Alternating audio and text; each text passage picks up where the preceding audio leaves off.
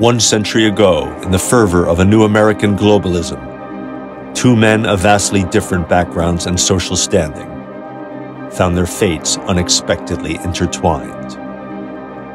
Frank Vanderlip, the president of National Citibank of New York, saw Russia as a vast opportunity.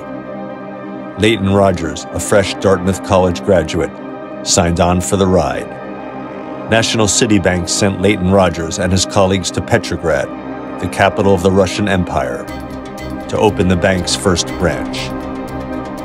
Leighton Rogers wrote down everything he saw and experienced. Little did he know what was to befall him. Russians flocked to National Citibank with their deposits. Yet festering with revolutionary ideas, Russia was a cauldron ready to explode. Exuberant with success, Frank Vanderlip and his team missed the ominous signals that some Russians harbored other ideas. The Bolshevik Revolution in November 1917 forced the National Citibank team to escape from falling into Russia's cauldron. Now, for the first time, their saga reveals its enduring messages.